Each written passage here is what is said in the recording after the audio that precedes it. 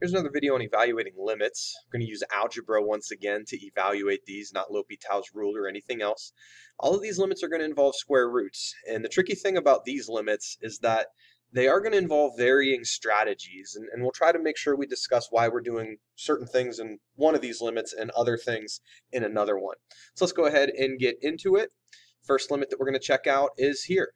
So as always, what you want to do is you want to try to plug in what x is approaching.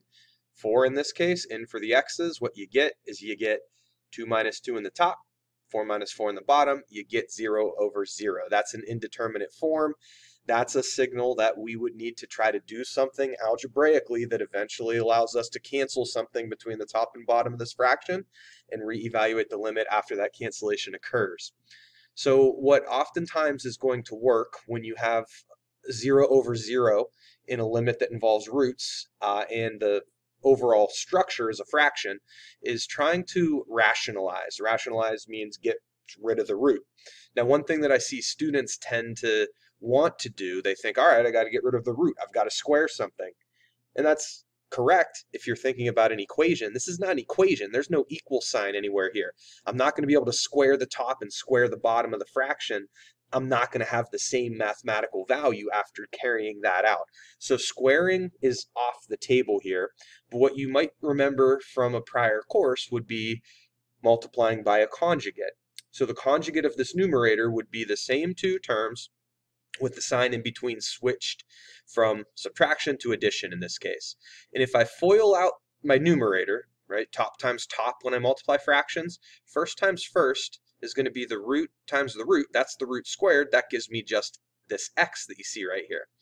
When I do the outer multiplication, square root of x times positive 2, I get positive 2 square roots of x. But then check out what happens when I do the inner multiplication. The inner multiplication is going to be negative 2 times square root of x minus 2 square roots of x. When you multiply conjugates together, what always happens is that outer and inner multiplication from the FOIL process are going to cancel with each other. And then last times last is going to give me negative 4. So my numerator boils down to just x minus 4. Another thing that makes this sort of limit a little tricky and can go wrong for you, not necessarily wrong, but can push you off the track, is if you also FOIL out the denominator. That's not necessarily incorrect algebraically, but it's not beneficial in what we're trying to do, which is get some cancellation to occur. We would prefer for that denominator to stay written as multiplication, because if you think about writing it as multiplication, as you see in this fraction here, I can cancel the entire numerator with that factor of x minus 4 in the denominator, and when I put 4 in place of the only x that's left, I get square root of 4 plus 2, that is 4. Only other thing to remember is you have to have something holding the place of the top of that fraction.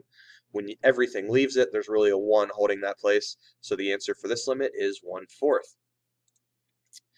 So the next one here, a little crazier looking initially, same initial step though. A different variable, it's h approaching 0. We do the same thing with that change of variable as we did with x. Plug 0 in place of the h's, see what happens. So when you do that here, what you end up with is you end up with 0 in the top, and then you end up with square root of 3 minus square root of 3. You also end up with 0 in the bottom. Once again, that signals to us, do some algebra, get something to cancel. After that cancellation occurs, try to reevaluate the limit. Now, I'm actually going to use the same strategy here, but I wanted to make sure you're aware that the strategy that we just showed can work if there's a little bit more going on within your limit. So I'm multiplying by the conjugate of the denominator, same two roots, sign in between those roots switched to addition. Top and bottom have to get multiplied by that. I have to multiply by a form of 1 to maintain my mathematical value that I'm starting with. What you see I've done in the numerator here, h squared times this, I've just written it as multiplication still. Same mindset as previously. There's going to be some stuff that happens where the roots initially are. I'm going to have to cancel something between the top and the bottom of the fraction eventually. I'm going to leave the numerator, in this case, written as multiplication so that I hopefully have that opportunity. The big transformation is going to happen in the denominator. When I do first times first, it's that bigger root times itself. That is the bigger root squared. That's going to give us what's inside that bigger root as the outcome. Now, once again, when I do outer times outer, I get positive root times root. But when I do inner times inner, I get negative root times root. Those are going to cancel when you multiply conjugates. That's always the case. And then when I do last times last, you really have to be careful with this. I think it's probably easiest to handle this in two portions. When I do a negative times a positive, I get a negative answer. And when I do the square root of h plus 3 times the square root of h plus 3, I get h plus 3, right? That's square root of h plus 3 squared. This set of parentheses being overlooked is definitely going to cause your process to break down and fail you. So that last times last multiplication, when you have more complex roots involved, handle it in a couple of pieces. Sine times sine is going to give you a negative in this case, and then root times root is going to give you what's inside the root, but that sign applies to that entire answer, which is why this set of parentheses is necessary. Now, if you distribute this negative in, you have an h and a minus h. You have a plus 3 and a minus 3. Denominator is going to boil down to just h squared. If I have h squared times this conjugate that I used initially, I can cancel the h squareds. Once those h squareds cancel, I can put 0 in place of these h's that remain in my numerator. That gives me square root of 3 plus square root of 3, which is 2 square roots of 3. Third example here, put negative 2 in place of the x's. What do you get? Negative 2 squared is 4. 3 times negative 2 is negative 6 plus 2. I get square root of 0.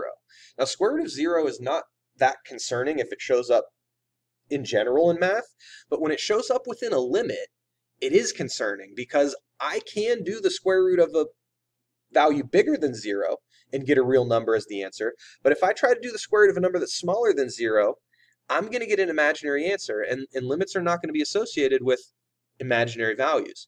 So I'm going to carefully try to identify what the domain of this function is. So what I did is I said, hey, I need what's under this root, x squared plus 3x plus 2. I need that to be 0 or larger. I'm needing to solve this inequality. So my strategy for solving this inequality, and this works for any inequality that you'd want to solve, I'm going to change it to an equation. And if I want to solve that equation, I can solve this quadratic equation by factoring. So I factor the left-hand side, and the two solutions I'm going to get are negative 2 and negative 1. I'm going to look back at this inequality symbol, see that it included the equal to portion. That's going to tell me closed circles need to go at those two solutions, negative 2 and negative 1 on the number line. And what happens is I have three sections of my number line, left of negative 2, between negative 2 and negative 1, and then right of negative 1. What you see this down here doing is it's basically testing each of those sections of the number line. I picked negative 3 to test this section of the number line. Does this satisfy my original inequality? And what you get when you simplify is 2 is greater than or equal to 0. Of course, that's true. That means that entire stretch of the number line is going to satisfy the inequality. If one value from there satisfies it, every value from that portion is going to satisfy it. When I pick a value from between negative 2 and negative 1, and I had to kind of go to an ugly value, negative 3/2 is about as nice as we can do, negative 1.5. What I end up with is negative 1/4 is greater than or equal to 0, which obviously is not true. I did not highlight that. This portion of the number line is not in the domain of the function. When I pick a test value from this stretch of the number line, I picked 0. Gives me 2 is greater than or equal to 0. That is true once again. This is within the domain of the function. Domain is identified on the number line with the highlighted sections. Anything from negative infinity to negative 2, including negative 2, and then anything from negative 1 to infinity is able to go into this function. Why is that useful? Well, if I think about doing one-sided limits with this value negative 2, on the smaller side of negative 2, I am in the domain of the function. That gives me the green light to literally plug negative 2 in place of the x's and get my answer. Square root of 0 is 0. But if I think about the bigger side of negative 2, I am not in the domain for these values of x that are slightly above negative 2. Because, I just noticed I can't spell very well, because I'm not in the domain, this one-sided limit does not exist since values of x slightly above negative 2 are not in the domain. When one of the one-sided limits doesn't exist, the one-sided limits are not equal to each other, and there's no way that the general limit can exist. So the general limit is going to be one that does not exist because the one-sided limits don't equal to each other due to us not being in the domain of the function on the bigger side of -2. Last one for this video. This is kind of a combination of both of the things we've seen happen so far. So I'm going to put 0 in place of all the x's. What I get is I get square root of 0 over 0. So it's kind of both of the things that have happened throughout this video happening simultaneously. So what I did over here on the right side of the screen is I did some work to try to see what my root had going on with it. So when is what's under the root greater than or equal to 0? And in this case, the only solution that I get, this is an imaginary value here, the only solution that I get is x equals 0. Both sides of the number line actually work in this case. So it's not quite like the last one because I'm not in the domain on one side of 0 and out of the domain on the other side of 0. So we're going to go more with the strategy that we did in the first few limits here, and that's let's try to do some algebra, see if we can push things to the point where we get some cancellation to occur. So what algebra can we do? I would really like to get something out of this root. I have a common factor of x squared under the root, so if I factor under the root, I would end up with this expression here. Why is that useful? Well, once you have this operation as multiplication, you can take the square root of either component that you know. I can take the square root of x squared and get the answer of x. Now, the sneaky thing about this particular problem is if you overlook this plus or minus, when you take the square root of x squared, things are going to break down. Why do we need the plus or minus? I don't know if x is positive or negative. I do know that I can square a positive or square a negative and get the answer represented by x squared. So I have to consider that plus or minus. Now, why is that significant?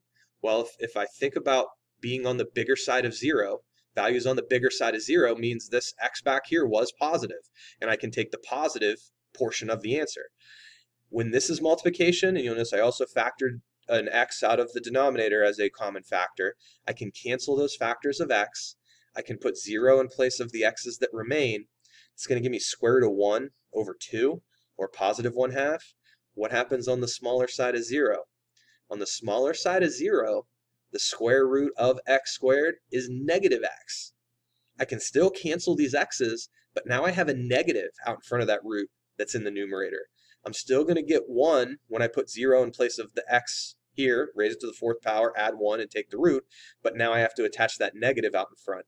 In this case, the one-sided limits don't exist through this algebraic simplification, and therefore our general limit is not going to exist.